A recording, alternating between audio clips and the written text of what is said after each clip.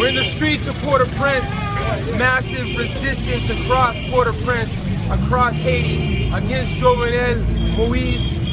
The understanding across Haiti that Jovenel Moise is a puppet. He doesn't serve the people's interests. The Haitian people's demands are very simple. No more U.S. intervention. An operation called BNU through the United Nations continues to occupy Haiti. Shortly we're going to see thousands and thousands upon demonstrators coming up from behind us.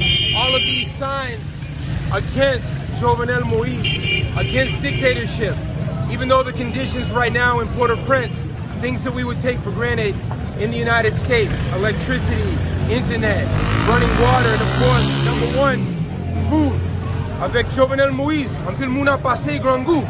So this is a popular demonstration. You'll see thousands and thousands of people coming up behind me. It's about to get loud, so get ready. The momentum in the streets of Port-au-Prince is overwhelming. It's an anti-neoliberal, an anti-neocolonialist movement. I think in the West, one of the main things that we need to emphasize, Haiti pas un pays pauvre. Haiti c'est un pays qui est exploité. Haiti's not a poor country. Haiti's a country that they've exploited. Haiti's never been forgiven since 1804. Yo pas jamais pardonné à Haiti pour révolution 1804. So here we see the descendants of Dessalines, of Toussaint, of Chaimai Peralta, of so many revolutionaries who came before.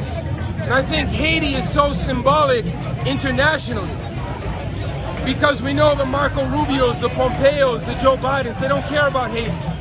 Several demonstrators said to me, if this was Hong Kong, if this was Taiwan, if this was Venezuela, they'd care about us. But because this is a people's movement against the UN, against the UN-US puppet, we see a double standard in the media. So it's important to get this message out.